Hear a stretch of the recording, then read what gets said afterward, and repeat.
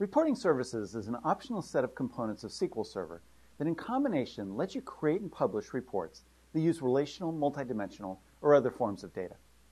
You can think of Reporting Services as a set of tools that allow you to create, manage, and view reports in a web-based environment. It's available for use with all SQL Server editions.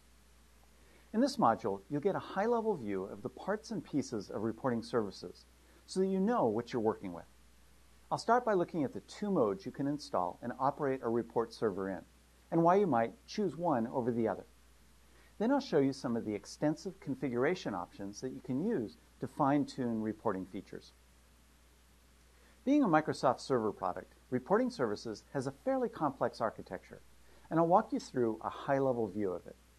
There are a lot of parts, and you need to have a good feel for how they all work, but you'll rarely have to get your hands too dirty with low-level details. Then I'll take a look at the tools available for building reports, and walk through creating a simple report using Report Designer, the tool that IT professionals and developers are most likely to use. You'll get a solid introduction to Report Builder and learn how to install either the standalone version or the ClickOnce version, accessible from Report Manager.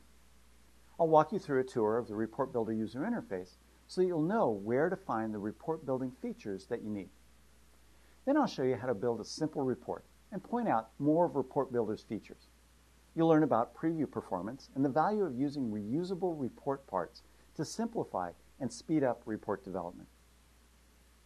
Finally, you'll learn about shared datasets as a way to make data access easier for end users, as well as the well-hidden designer for them built into Report Builder.